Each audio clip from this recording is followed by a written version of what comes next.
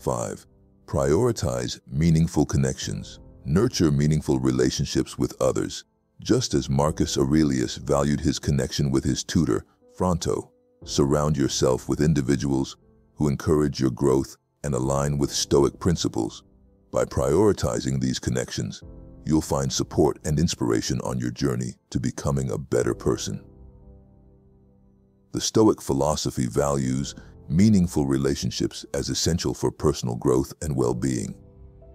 Emulating Marcus Aurelius's connection with his mentor Fronto, we should surround ourselves with individuals who not only support our journey, but also embody Stoic principles.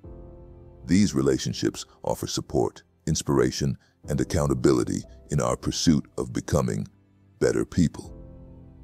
Prioritizing meaningful connections involves investing time and effort in nurturing and strengthening our bonds with others.